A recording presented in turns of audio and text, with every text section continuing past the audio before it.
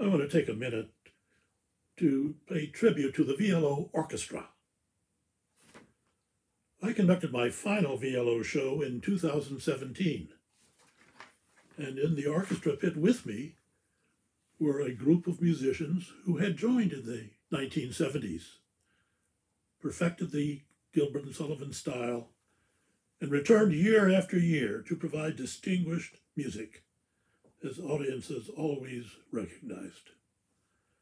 Diana Peely, Linda Greenebaum, Sue Dunbar, Patty Venman Devine, John and Miriam Jenkins, and David Evans were, in the 70s and thereafter, the core of Valley Light Opera. Others who joined in the 80s and 90s are still in the orchestra pit. Without their artistry and loyalty, VLO would not have been able to achieve the artistic excellence it has demonstrated for 45 years.